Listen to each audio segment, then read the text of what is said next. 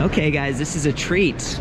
Electric Bike Outfitters, these guys offer a whole range of kits, and if you have a recumbent bike and it's not electric, you can go to one of your local shops and they can install this, the battery, the motor, the display, even a throttle. And you have a network of shops that do this. This is the founder, Jason Livingston. Hey, Court, how's it going, man? Good.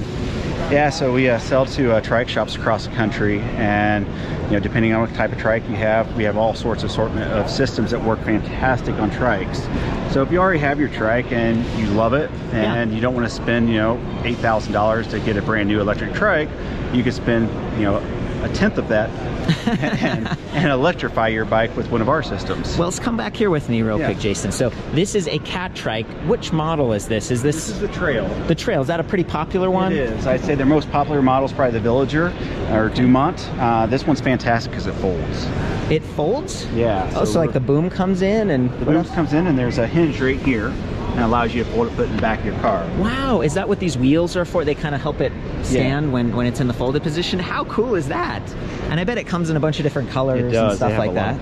Okay, so we were talking about this earlier. A lot of people who get these recumbent bikes or just alternative, anything that's kind of funky, they already own that part usually. But you start to deal with hills or you're commuting to work and you realize like electric's kind of cool. But like you said, you don't want to start over from scratch with like these pre-made e-bike kind of thing. They're a lot more proprietary. I've noticed that your batteries, is this one called the Dolphin? Is that the case? Yeah, okay.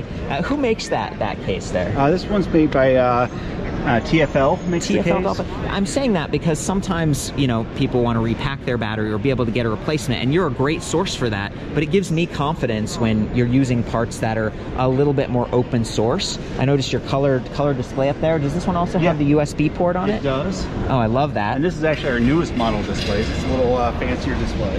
Really?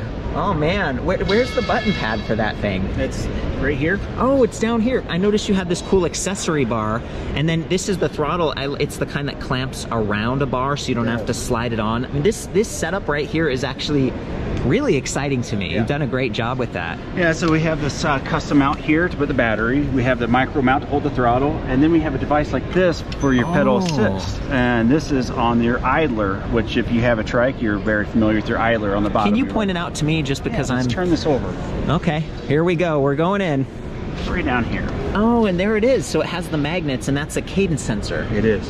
Oh man, that is cool. So your kit would come with all of these pieces. Correct. And then it's up to the consumer to determine whether they want like a 500 watt or a 350 or whatnot. They can even do a mid-drive in the front. It's very easy to install too. Well, that's exciting. So would the advantage of a mid-drive be you get some torque sensing versus... Yes, torque sensing is the difference between the cadences when you do mid-drive. And then it's going to leverage the gears. This is like definitely a multi-speed. I mean, it looks like there's almost 10 sprockets back here and 3 up front. Yeah. And I'm just guessing I'm right on today. This is so help me out with the price points again. Just what's a starting point for one of your kits like this? This runs $16.25 to start off, and then obviously there's a lot of different things with trikes that can adjust that price around significantly. I see. And does this use the same like Sans charger we saw earlier? It does. It's like 2 amp charger, kind of a blocky thing. Okay, fantastic. So if someone wants to learn more about this, they could go to your site. What's your website? ElectricBikeOutfitters.com. Okay, let me just show your shirt here. There it is. And then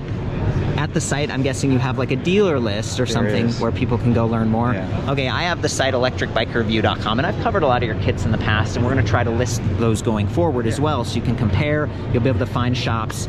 This is just wonderful, man. It's neat to see all the possibilities with this. Good job. Yeah, thanks, Court.